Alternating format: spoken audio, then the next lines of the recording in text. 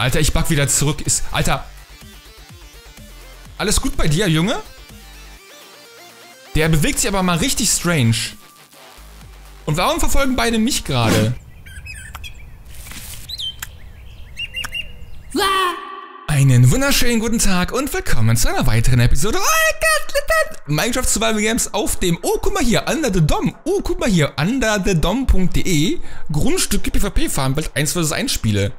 Wir haben da echt gerade, Alter, über 80 Leute glaube ich drauf, hammerkrasse Scheiße.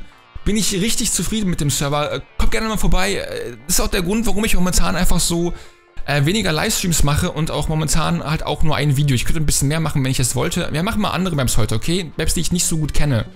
Habe ich mal Bock drauf. Also die Runde wäre wahrscheinlich nicht allzu geil, aber auf dem Gomme kann man ja immer mal was Gutes haben, irgendwie so mehr oder weniger. Auf jeden Fall kommen deswegen halt momentan ein paar weniger Livestreams, weil ich mich erstmal so ein bisschen um den Server kümmern will, dass der halt irgendwann mal von selber funktionieren kann. Damit ihr darauf spielen könnt, ohne dass ich da wirklich so viel Zeit investieren muss. Ja.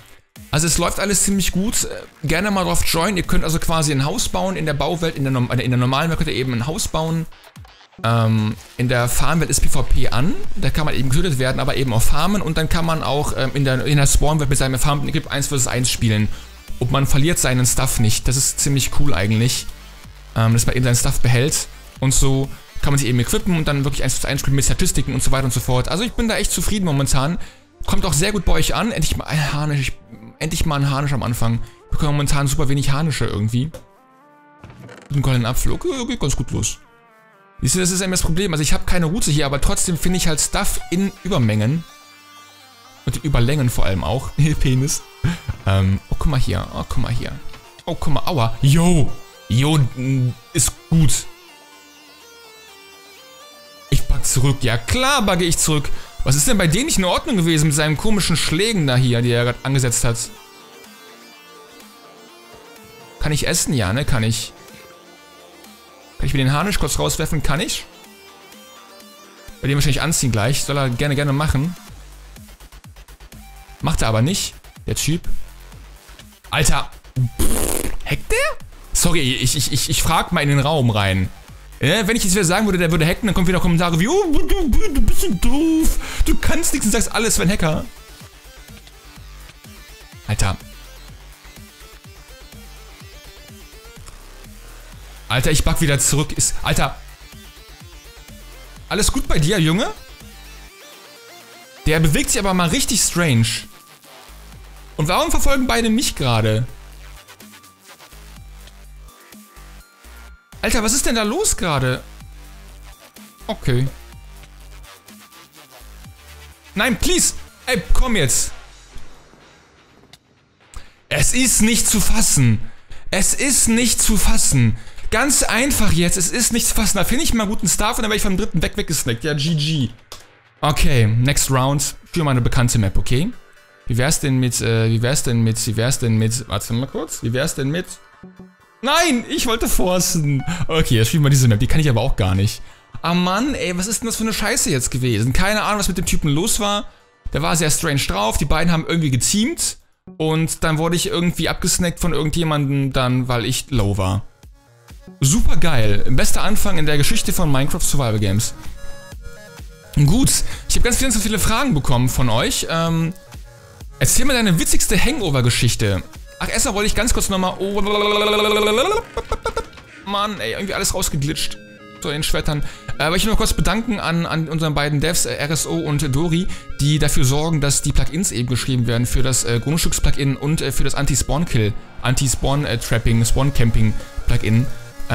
Großen Dank an euch zwei dann nochmal auch hier im Video.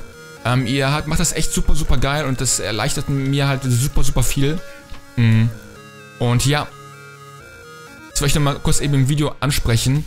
Und ja, des Weiteren, ja, erzähl deine witzigste Hangover-Geschichte.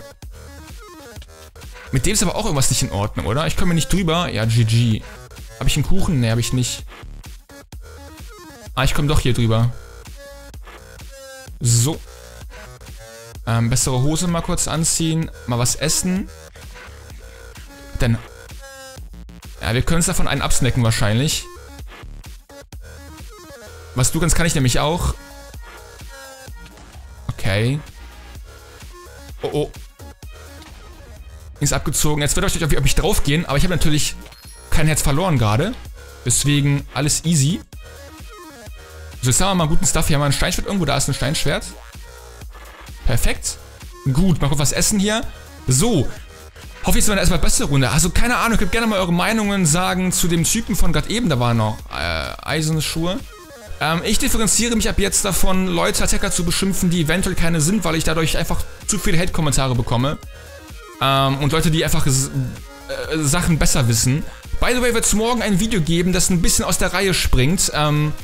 Freut euch morgen auf das Video für euch, also für die treuen Abonnenten, die diese Videos alle gucken.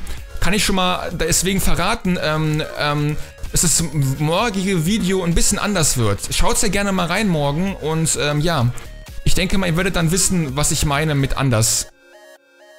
Freut euch drauf. So. Ihr könnt mal hier zusammen Crafter DLP machen. Also Hangover-Geschichte, so, Punkt, war ich stehen geblieben. Habe ich nie gehabt tatsächlich. Hangover-Geschichten habe ich wirklich nie gehabt, weil ich einfach nie irgendwas, weil ich nie so viel getrunken habe, dass ich irgendwie wirklich nichts mehr davon wusste.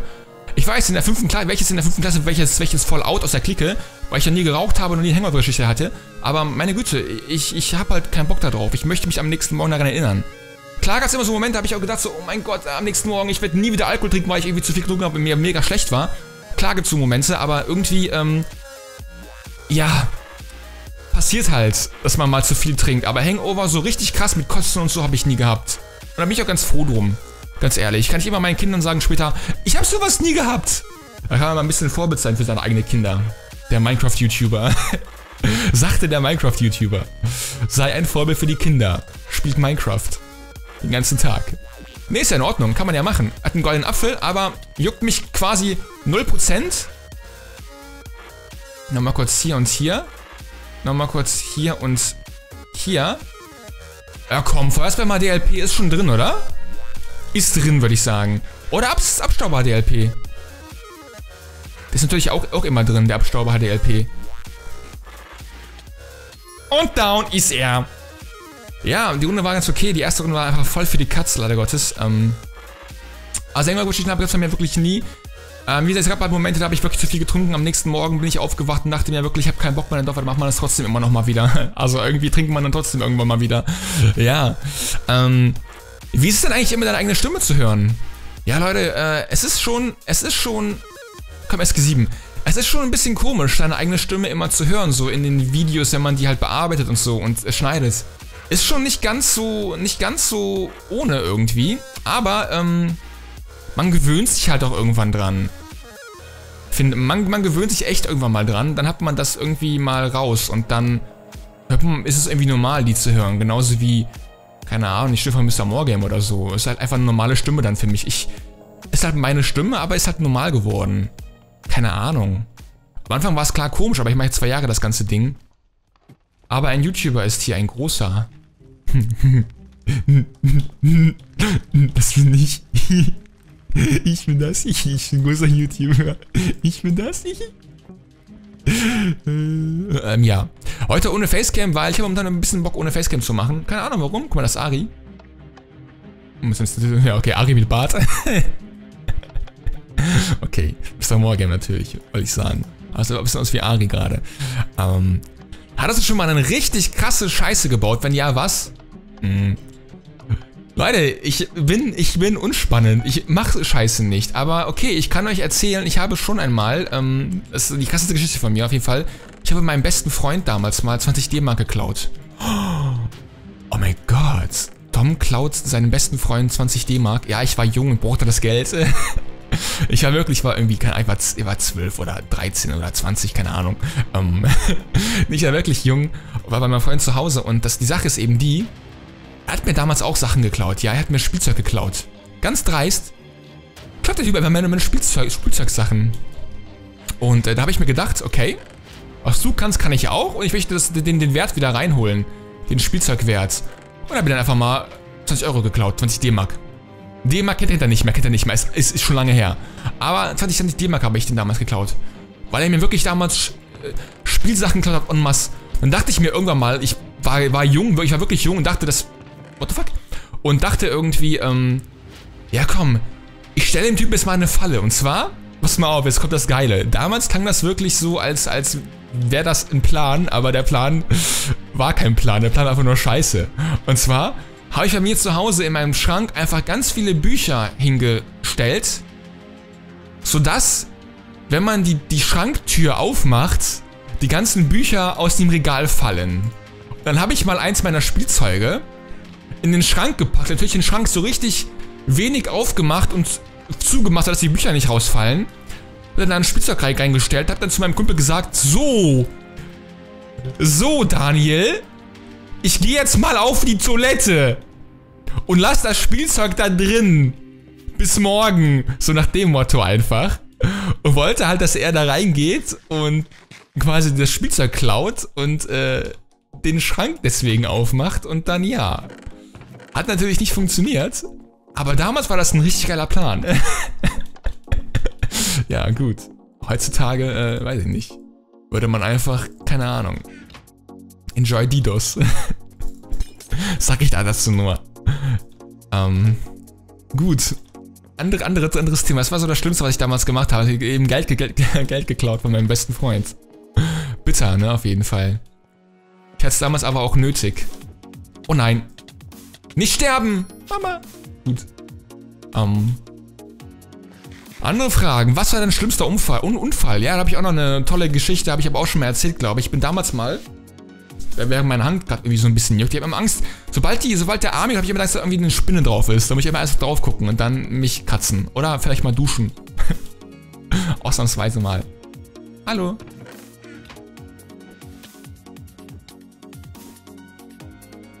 Da ist ein bisschen gerade Krawall am Laufen. Das ist Mr. More Game. Halbes Leben weg ist natürlich nicht ganz so ungeil. Ja, mal gucken, dass wir das irgendwie hinbekommen. Trotzdem kommt noch mal Pfeil und Bogen an. Da habe glaube ich gerade keinen Pfeil mehr. Nur ein paar Pfeile, glaube ich, übrig. Ja, Unfall kommt gleich. Erstmal hier die Runde ordentlich beenden. Ich spam jetzt momentan so ein bisschen auch die Angel mal so ein bisschen. Das kann man mal gut und gerne machen. Die Angel auch mal wirklich spammen. Ohne den Switch-Bug zu nutzen. Es ist schon ganz okay eigentlich. Kann man, also funktioniert jetzt nicht doll irgendwie, aber irgendwann hat er bestimmt keinen Bock mehr. Wir sind ja auch voll gerackt. Wir müssten jetzt mal Folgendes machen, und zwar diesen Punch hier setzen, und zwar so. Und jetzt so rumdrehen. Okay. Aua. Aua. Aua. Da bin ich tot auf einmal. Ja, hat nicht funktioniert. Ich habe schon gewusst, der Typ hat es bestimmt drauf. Gerade dann wollte ich halt, das war doof. Das war richtig scheiße gerade. Ach man, das gefällt mir gar nicht gerade. Die Runden, die ich gerade spiele, sind nicht ganz so geil. Machen wir nochmal SG4, komm. Ja, weiß ich nicht, heute ist nicht so mein Tag irgendwie. Glaube ich so. Ist immer so, Tagesform ist immer auch wichtig. Und irgendwie, keine Ahnung, da hat man gemerkt so, ja, wenig Chancen irgendwie. Dann hat mir den First Hit gelandet, obwohl ich halt versucht habe, irgendwie vorbeizuspringen. Trotzdem bekomme ich ja den First Hit und da bin ich gefallen. Dann bin ich am Block festgeglitscht und dann, also festgehangen und dann, ja, hat man wenig Chancen. Ich wollte es besser machen, hat aber nicht funktioniert. Also es klappt auch nicht immer alles bei mir, ne? Ich meine, ich bin ja nicht, das ist ja eben die Sache so. Leute behaupten immer so irgendwie, die denken irgendwie, ja, du bist halt scheiße im PvP, sagen die immer. Ich sag ja auch, ey Leute, ich denke, ich bin nicht gut. Ich spiele zwar lange, aber ich spiele halt nicht intensiv.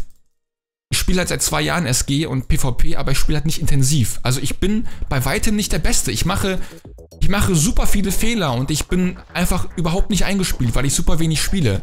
Deswegen weiß ich gar nicht, warum Leute immer sagen, ja, ey, du denkst, du bist der Beste und so, behaupte ich nicht. Gar nicht wahr. Es ist eine vollkommene Fehlinterpretation. Klar habe ich natürlich einen gewissen Skill-Faktor und ich weiß eben, wie es geht, aber trotzdem verkacke ich halt. Wollte eigentlich mal zu diesem Flugzeugabsturz-Route mal laufen. Die ist nämlich auch ganz geil. Die kann man auch mal nutzen. Hier ist nämlich nichts drin, lieber Kollege. Ach komm, hole ich mir den mal eben. So, perfekt. Ja, Unfall, genau. Ich bin damals mal, als ich von meinem Freund nach Hause gefahren mit dem Fahrrad, bin ich auf dem Fahrradweg gewesen. Und da kam eine andere Frau mir auf dem Fahrradweg entgegen. Quasi auf der falschen Seite. Du fährst ja rechts Also auf der rechten Seite der Fahrbahn fährst du ja geradeaus und auf der linken fährst du auch geradeaus. Also quasi immer auf der rechten Seite wie alte Rechtsverkehr einfach. Rechts fährst du halt eben nach vorne und ja. Und du fährst halt nicht auf der linken Seite nach vorne. Ihr wisst, was ich sagen will, oder? Nee, keine Ahnung, okay, egal. Auf jeden Fall kam mir halt eine Frau entgegen und ich musste halt eher ausweichen. Hab es dann auch getan. Und musste ausweichen, indem ich halt quer auf den Bürgersteigrand gefahren bin. Und hat mein Reifen nicht ganz mitgemacht. Hab ich halt hingeflogen. Ich war ganz kurz ohnmächtig für ein paar Sekunden. Bin aufgewacht an so einer Laternenpfeiler und ja. Mir tat einfach alles weh. Hab mir überlegt, okay, was ist das jetzt? Was hast du da? Keine Ahnung, da waren so Leute irgendwie, die haben mir auch geholfen und meinten irgendwie, ja, soll bei dir einen Krankenwagen rufen? Ich so, nee, bloß nicht. Da bin ich nach Hause mit dem Fahrrad gefahren. Habe ich einen Harnisch an? Nein, okay. Dann gar nicht erst kämpfen gegen den. Haben wir einen Stick? Nee, haben wir auch nicht, schade. Ich bin mit dem Fahrrad nach Hause gefahren, mir tat alles weh, ich konnte mich kaum bewegen. Konnte kaum aufstehen, konnte kaum atmen und dann, ja, bin ich halt irgendwann mal dann zum Arzt gegangen, am nächsten Tag ins Krankenhaus. Dann hatte ich irgendwie mehrere Rippen gebrochen. Hammergeil. Ja gut, Rippenbruch ist ja nicht allzu schlimm, das wächst ja wieder zusammen, so ein bisschen von alleine, ohne OP. Deswegen ging das dann irgendwie, aber waren schon schmerzhafte 3 Wochen meines Lebens auf jeden Fall. Und einmal hatte ich halt eine OP, warum ist uninteressant, dafür hatte ich eine OP mit einer Wunde, die überhaupt nicht verheilt ist. Das ist auch eine lange Geschichte, dafür lag ich 3 Monate fast im Bett und konnte mich kaum bewegen. Das war auch richtig schlimm, tatsächlich. Das war richtig schlimm, also gönn ich keiner am Bett gefesselt zu sein mit wie heißt es nicht mal, diese Spritzen, die man bekommt, damit die Beine nicht,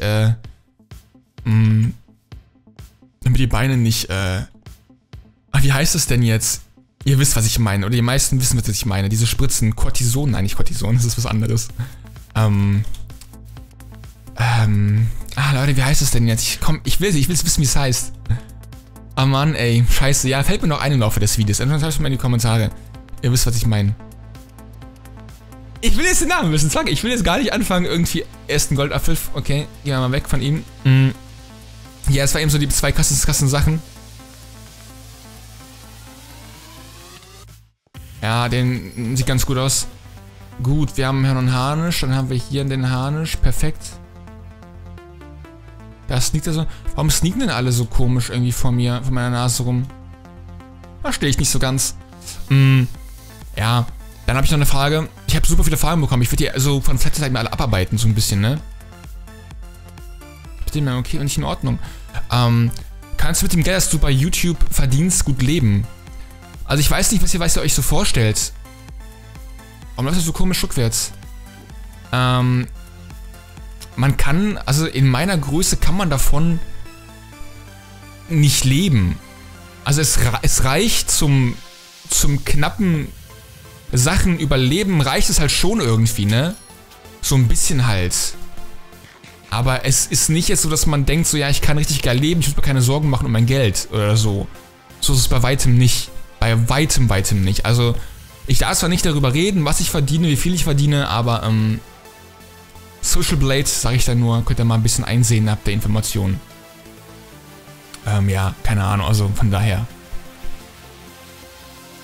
Ich glaube, laut Social Blade verdiene ich, glaube ich, zwischen 3 und 70 Euro am Tag. Oder im Monat? Nee, weil nicht, irgendwie so. Social Blade sagt halt irgendwie, müsst ihr mal drauf gucken. Socialblade.com. Könnt ihr mal sehr gerne auch andere Benutzer irgendwie mal suchen. Ist da jemand drin? Nee. Auf jeden Fall ist es halt nicht der Rede wert, Leute. Es ist überhaupt nicht der Rede wert. Da ist irgendwo ein Typ in der Region.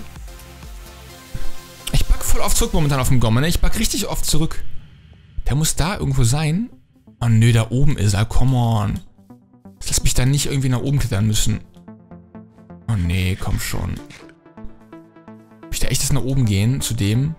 Ja, ich meine, es ist doof, halt ihm jetzt nicht zu verfolgen, oder? Aber ich weiß doch nicht, wie man nach oben kommt hier. Habe ich Pfeil und Bogen? Ja, habe ich. Geil, ne? Geil, ne? Diese Shots vom lieben Dom sind schon ganz geil. Ja, komm, lass mal in Ruhe. Ach, guck mal, die ganze Stuff rum. Auch Eisenschuhe. Geil. Okay, nochmal Eisenschule, okay, alles klar. Ja gut, Deathmatch, schon mal gut. Ja, also war heute nicht mein bester Tag auf jeden Fall. Ich entschuldige mich dafür, dass ich so vom Skill her so ein bisschen unterentwickelt bin heute. Aber ich habe momentan einfach so mit dem Server, ich muss gleich wieder dann weiter mich um den Server kümmern so ein bisschen. Und das Video halt schnell aufgenommen, muss ich noch einkaufen gehen, dann muss ich dann noch Essen machen und so heute. Das ist alles super, super stressig momentan. Entschuldigt, dass ich so ein bisschen irgendwie, auch gehetzt wirke momentan. Es kommen wieder bessere Zeiten, aber der Server... Ich wollte eigentlich keinen Server machen, ne? Aber ich habe jetzt doch noch einen gemacht und der läuft einfach richtig gut. Und ja, ich werde auch noch mal ein Video machen über den Server auf jeden Fall in den nächsten paar Tagen, wenn die Plugins alle so gut funktionieren, dass man darüber ein Video machen kann. Aber der Server ist halt eben auch schon am Limit momentan mit 100 Leuten Maximum. Jetzt schon an Kapazitäten, wo ich wirklich daran denken muss, dass ich mehr Server kaufe und dann muss ich halt eben gucken, dass ich halt irgendwie einen Spendenrang einführe. Habe ich ja eh schon drin eigentlich. Dass man den so ein bisschen publiker macht, damit ich halt vom Server den Server eben mal finanzieren kann. Andere Geschichte. Egal. Ja. Oh. Okay. Ja, ich weiß, da hinten ist ein Dingens drin, aber den will ich jetzt erstmal nicht wirklich in Anspruch nehmen. Er hat sich das Dia-Schwert genommen, ne? Mann. Ja, das Dia-Schwert gerade. Den würde ich gerne zuerst haben dann mit dem Dia-Schwert. Macht er auch, glaube ich, gerade der Typ.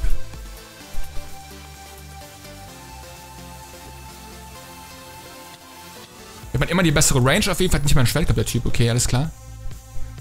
TNT haben wir auch. Gut. 3 Leben noch. Wo ist der andere jetzt hin? Er läuft ihm noch nach hier. Okay, alles klar. Ich möchte jetzt den Dia-Schwerten-Typ zuerst down haben, auf jeden Fall. Ich würde super gerne um den halt kümmern. Um den Dia-Schwert-Typen. Ja, komm schon. Wir sind nur im Team hier. Okay, what the fuck. Er heilt sich natürlich, aber nur mit einem Ding. Er heilt sich nur mit einem Ding, okay, alles klar. Ah, ist gut. Was soll ich jetzt gleich machen, wenn er sich zweimal heilt? Ich habe natürlich auch Heiltränke, ist natürlich klar. Dass ich sowas habe, oder hätte, wenn ich da reingehen würde. Machen wir erstmal einen chilligen hier. Aber habe ich ihm eigentlich ganz gut gegeben, auf jeden Fall. Es war nicht so schlecht, wie ich ihm gegeben habe. Meinem Subtypen. Die Frage ist halt nur, was wir am besten jetzt machen hier. Wie viele Pfeile haben wir? 2 nur, ist auch nicht allzu viel. Da ist der einem Subtyp. Ich kann mal versuchen, einen Cupweb zu legen. Jetzt wieder auf den drauf gehen. Vielleicht schaffen wir das ja irgendwie. Das ist alles gerade so ein bisschen, bisschen knifflig gerade alles. Wo ist denn der andere Typ? Der war hier hinter irgendwo, ne? Da ist er doch irgendwo. Der hat aber auch irgendwie, weiß ich nicht, der ist auch versteckt sich irgendwie nur.